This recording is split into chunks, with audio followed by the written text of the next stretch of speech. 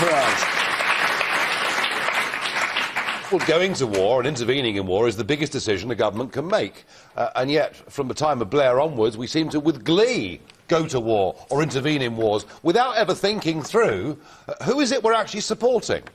What is the long-term consequence of our action going to be? It is perfectly clear that within the rebel groups in Syria there is some very strong linkage with Al-Qaeda. Do you know, we could load these guys up with guns and rockets that one day might actually be used against British soldiers. We don't know what we're doing.